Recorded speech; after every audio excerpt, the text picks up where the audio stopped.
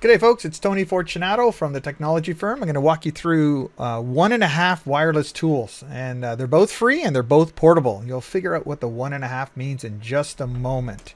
First one is here, Mr. Nirsoft at the nirsoft.net website. Lots of cool stuff if you've never been there before.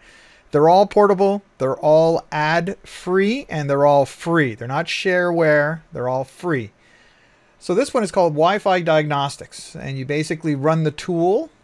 You know what? Here, I'll walk you through it. So at the bottom here, it says download.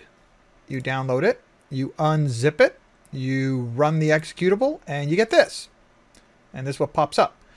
So this has to be running when you connect to your wireless network or while you are on your wireless network. If you've got an Ethernet connection on your laptop, for example, your laptop will probably not allow your wireless to connect, and it's not going to show you anything. So make sure you're on Wi-Fi is what I'm saying.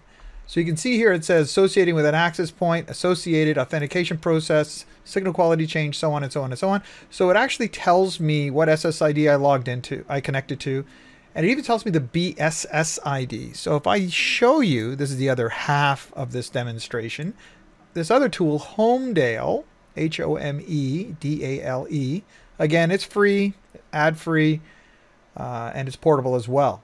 So you can see here 5 gigahertz. You can see both of my BSS IDs, right? So there's 2C and CA, for example. You can see which one I connected to, the CA. See that?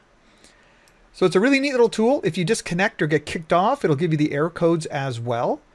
So it's really helpful to use when you're doing site surveys or troubleshooting Wi-Fi issues. That's it, folks. Have a good day. Bye for now.